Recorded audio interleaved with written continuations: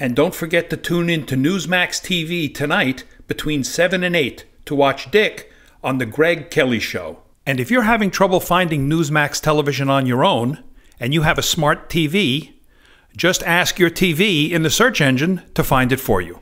A group of data scientists found that in Georgia, 12,173 votes were switched from Trump to Biden at 9:11 p.m. on election night.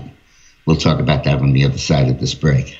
To see the rest of this video, please go to dickmorris.com/subscribe to sign up for my videos and columns. It's completely free. Or click on the link in the description box below. Thanks.